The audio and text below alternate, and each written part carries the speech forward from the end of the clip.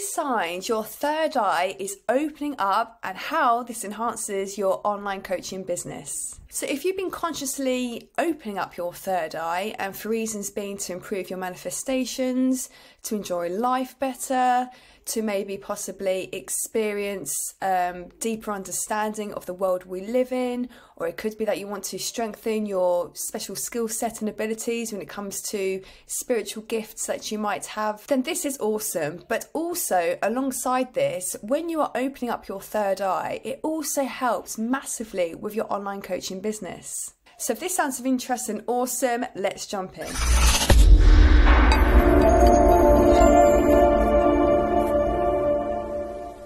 Hi, my name is Lillian and I'm here helping online spiritual coaches, healers and therapists supercharge their online coaching business. I also help online coaches position their services for free with a free listing within the Soul Central directory. It goes out every single month to over 10,000 plus soul searchers and seekers, manifestors and intuitives. So if that sounds like the right audience for you and you would like a free listing in the Soul Central directory, feel free to subscribe, like this video and also leave a comment below Soul Central directory and I'll send you over the information. Okay, so 3 signs that you are opening up your third eye and how this enhances your online coaching business is: number 1, you have a headache. I have been really on my spiritual journey now for the last 10 years, and sometimes at the beginning stages of when opening up my third eye, I used to come across a headache right in the centre of my forehead.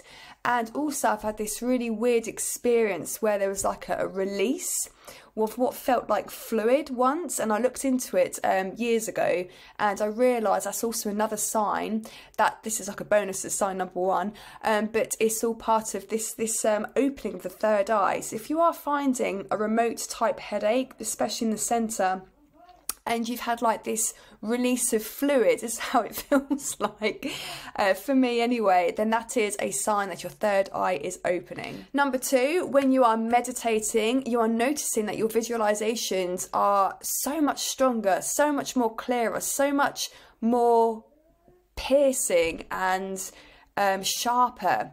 I find, or I'm still finding now, that I love just closing my eyes, dipping into a visualization, and it's just so clear to me, whatever it is I'm trying to manifest at the time.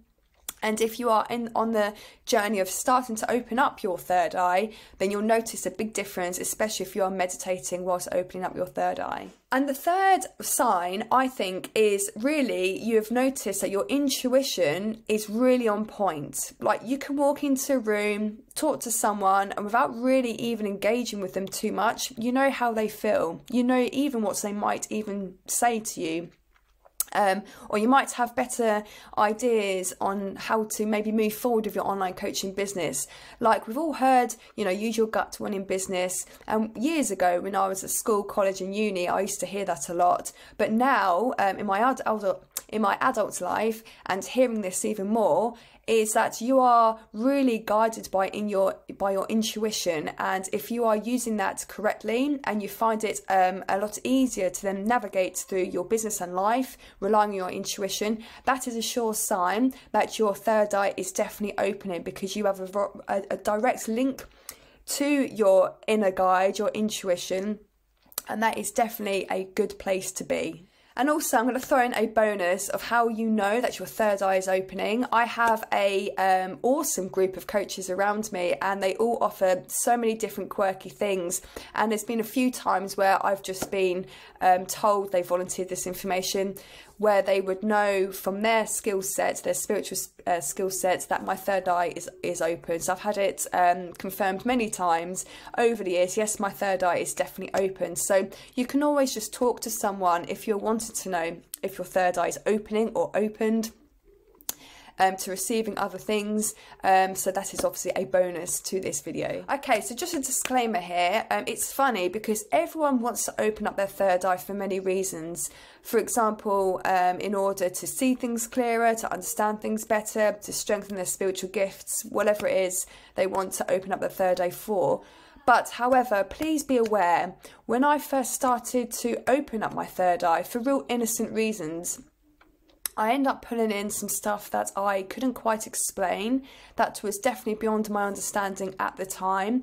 And if you're not ready to deal with the other points of open up your third eye, then it can lead to confusion and fear even, especially when you are visualizing things in your reality that you don't quite understand. I personally am talking about negative energies. I'm not saying that's going to happen to you, but I must have a disclaimer along with this video, because if you're opening up, you're opening up to not just the good things or the bad thing, or you open up to the good things and bad things.